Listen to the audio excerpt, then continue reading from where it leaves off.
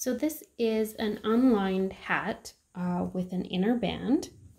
So this purple here is my main fabric and the floral is the lining. Now when you're doing an unlined hat, you're going to want to finish the seams on the inside of the cap. I haven't finished mine because I'm actually going to do a lined cap with this eventually.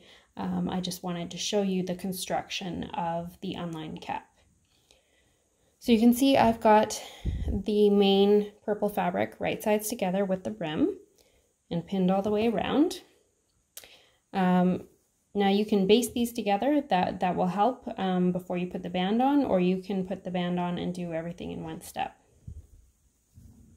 So I've got the band here, and the next step is going to be to put this around the outside of the brim, matching up the lining, which in this case is the floral that I've used as the lining.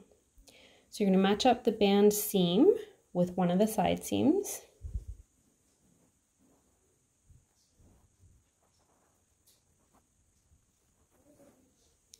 And if you are doing chin straps, follow the directions in the tutorial to baste the chin straps to the lining of your brim at the side seams before you do this step.